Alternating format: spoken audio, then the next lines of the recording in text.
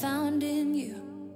Love one another, yeah, love one another, that's what we'll do. Love one another with a love like no other that we found in you. Love one another, yeah, love one another, that's what we'll do. We're alive to love one another. We're alive with love like no other.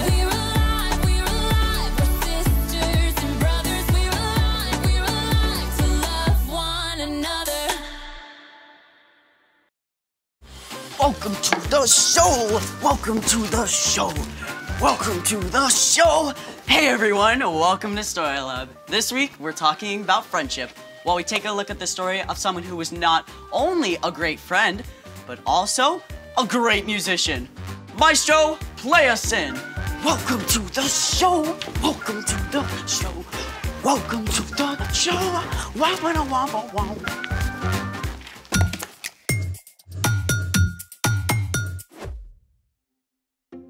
Hey, I'm Skylar. And I'm Sebastian. Sebastian, what's taking so long? Just a minute.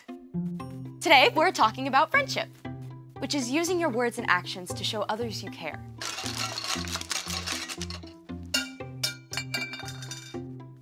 You okay? No worries.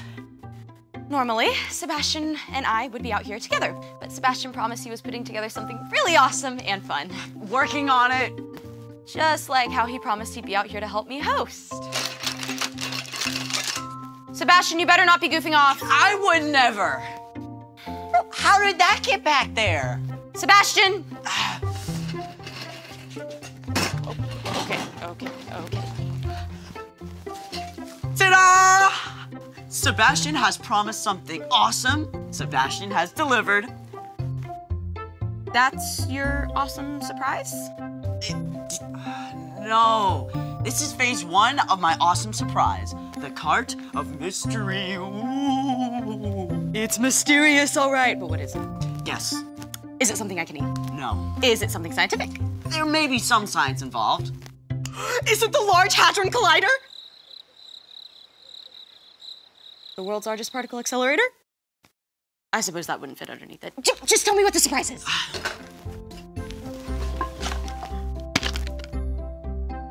That's it? I know it doesn't look like much, but we gotta put it together first. Okay then, let's make it! Assembly stations ready? Did you read the instructions? I gotta say, this does look kinda cool. Great, let's get started. First up, supplies. If you're following along at home, you're going to need 2 craft sticks, a wide rubber band, 2 smaller rubber bands, a straw, and a pair of scissors. Step 1, use the scissors to cut 2 pieces of a straw that are about 1.5 inches long. Step 2, stretch the thick rubber band around one of the craft sticks. Step 3, place your second craft stick on top and attach it to the first one with a small rubber band. Make sure it's on the same end as the straw. Secure the second straw with another small rubber band. And there you have it. You are now a proud owner of your very own harmonica. To play, all you have to do is just move the straw up and down to adjust the pitch. Slide the straw to play higher or lower. Moving the straw pieces closer together causes the rubber band to vibrate at a higher frequency, which is what causes a higher note. It kind of sounds like a kazoo. But wait, there's more. Because why not stop at one awesome instrument when you can have your very own buildable band? I mean, we've got everything here. Like, we've got a shaker made from soda bottle with popcorn in it. I mean, we got a box guitar, tin can drum set. Ready to rock? You know it. 1, 2, 1, 2, 3, 4.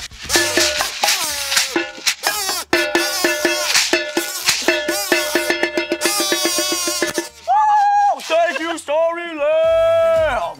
Gotta say, you promised something awesome and fun, and you did not disappoint. I always keep my promises. Mostly. But speaking of promises, it's time for... The story before the story. Today, we're in the books of 1st and 2nd Samuel, which tell the story of David, who was called a man after God's own heart. While David was still a boy, God chose a man named Saul to rule over Israel. But Saul didn't listen to God. So, God sent the prophet Samuel to anoint David as a sign that he would one day be king of Israel. Though David started out as a shepherd, he caught Saul's attention when he faced down a huge giant. After that, King Saul appointed David as both the leader of his armies and his personal musician. God blessed David, and he won many battles. The people loved him. David even became best friends with Saul's son, Jonathan. But the people loved David so much that Saul became jealous. He wanted to get rid of David. And that's where our story starts. Take it away! Hey everyone, I'm Padma. Hi! Today, we have a thrilling tale of friendship and promises. Promises broken and promises kept. As David grew in popularity, King Saul became so jealous that he gave orders for David to be killed. As David's best friend, Jonathan ran to warn David. My father is looking for a chance to kill you. Find a place to hide in the field. My father and I will come and stand there. I'll speak to him about you, and then I'll tell you what I find out. Jonathan begged his father not to hurt David. Please, don't do anything to harm David. He hasn't done anything to harm you, and what he's done has helped you a lot. Saul listened to Jonathan and promised. You can be sure that David will not be put to death. Jonathan told David, so David returned to the palace. But Saul didn't keep his promise. One night, Saul's jealousy of David became so great that he picked up a spear and hurled it at David. Soon after, David went to find Jonathan. What have I done? What is my crime that your father's trying to kill me? Never! My father wouldn't kill you. He promised. I'm telling you the truth. Look, tomorrow's the new moon feast. Talk to your father while I hide in the field. If he's not trying to kill me, come and tell me. But if he is... I'll let you know. I promise.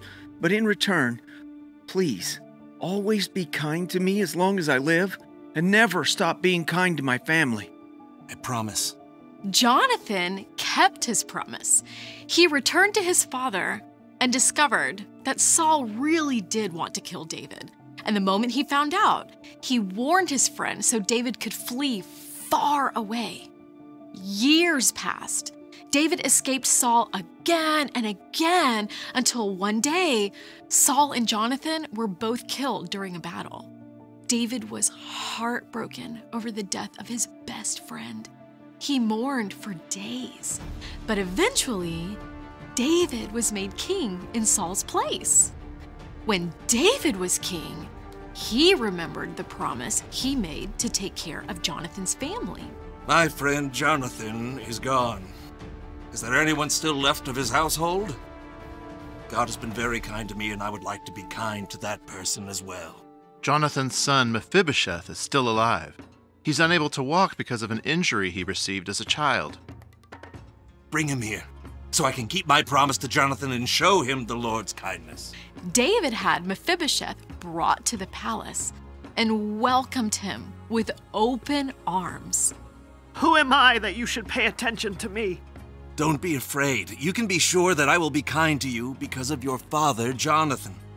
I'll give you all the land that belonged to your grandfather, Saul, and I'll always provide whatever you need. Some people looked down on Mephibosheth because he couldn't walk, but David made Mephibosheth a permanent member of his royal household, keeping the promise he made to his friend Jonathan all those years before.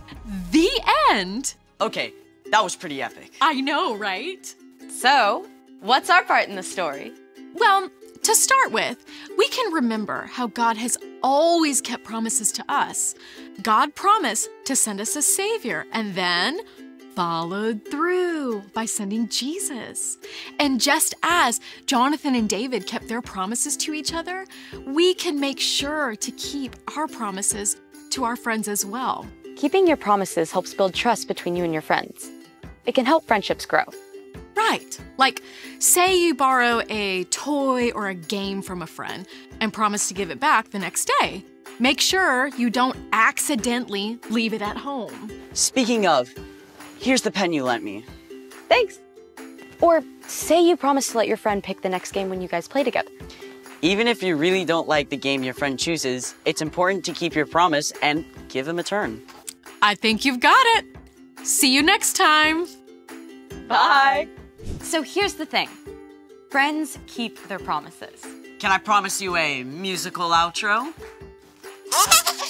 How about we just sing something instead? Yes!